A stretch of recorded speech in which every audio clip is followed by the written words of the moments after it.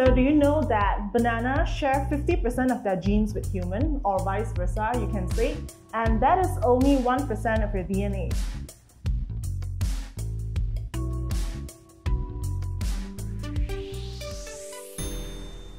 Hi everyone, this is Miss Yuki from Rebas, and today we're going to do extraction of DNA from a banana.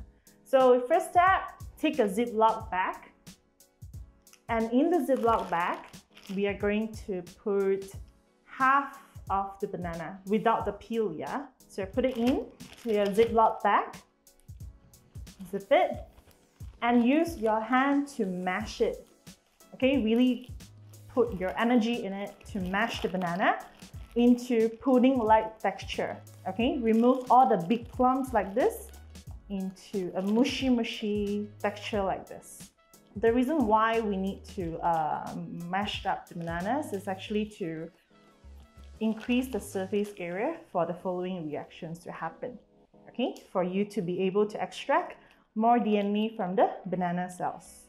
Next, we have a beaker of hot water here and some table salt. Put a little bit, about a teaspoon of salt in the hot water. Mix it up. So I'm using a pipette to do that.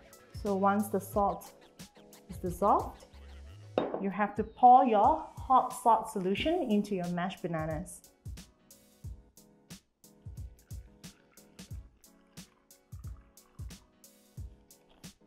So after you add the hot water, mix the mashed bananas with your hot water for about 45 seconds. Be careful not to mix too much that the bubbles form. You want to have minimal bubble formation, okay? Mix it up for a bit. And next, we will be using dishwashing liquids. So the reason why we're using this washing liquid is because the soap are able to break the cell membrane of the banana cells. So as the cell membrane breaks, you will be able to extract whatever that is coming out from the cell. So here I'll be using about 2 drops of this washing liquid. Mix them up together again. Make sure that there is no large bubble formation. And next, we have to filter your banana mash. So here I'm gonna use a sieve with a tissue and just pour them in and filter the mashed banana juice. So we're gonna put them into a test tube. We are gonna put it to rest for a minute. And the next crucial step would be using ice-cold isopropyl alcohol, IPA, okay? And this one will actually coagulate your DNA together, so you'll be able to see them using your naked eye. So be careful when you're pouring the alcohol.